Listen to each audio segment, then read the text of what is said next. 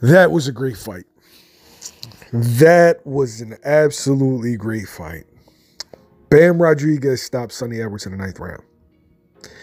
Sonny seemed to abandon the game plan that I thought he would have some success with in the 2nd round when he got cut, and he traded with Bam. Yo, if you haven't been watching like boxing internationally, Mexican fighters has a lot of success against UK fighters. Seemingly be because UK guys kind of stand in front of them and try to trade. You do that with Mexican fighters, you're as good as dead. If you headhunt Mexican fighters, you're as good as dead. They have great chins, tough skin. You have to touch them to the body, you have to give them angles. If you sit there and try to out-tough or out-grit a Mexican fighter, no. 9 times out of 10, you're going to get your ass knocked out. And now, you're talking about a fighter that's explosive. You're talking about a fighter that's highly skilled, great endurance. Wasn't going to end well. It wasn't. And Bam, he showed me something tonight. He showed me even when he's in there with a very good fighter. Not an old guy, not a guy that's been, stopped 3 times or 5 losses, 4 losses like Rungvisai and Carlos Cuadras. This was a guy that was in his prime. And he got him out of there. So now we're seeing the evolution of Bam Rodriguez. I'm curious to see how good he can be. Because mind you, I do see flaws, right? But every young fighter is going to have flaws, right? And each fight, they have to iron out some of the things some of the bad habits that they might have.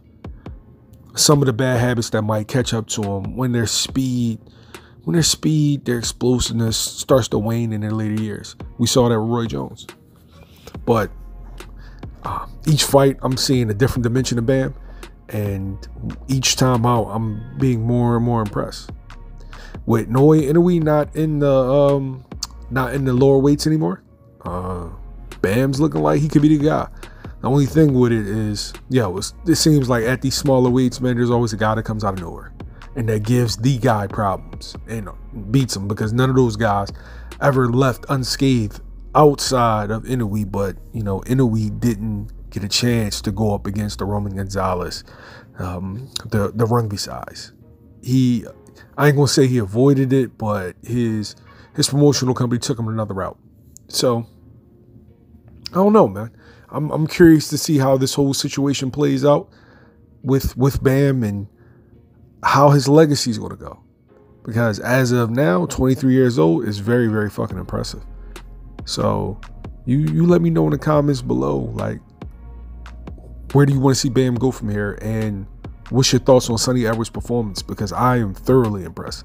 Sonny Edwards is a dog. Sonny Edwards has a lot of heart. Sonny Edwards will be on world level again. I promise you that. But yeah, I'm a little tired, man. Like, share, subscribe. YSM Sports Media. We out.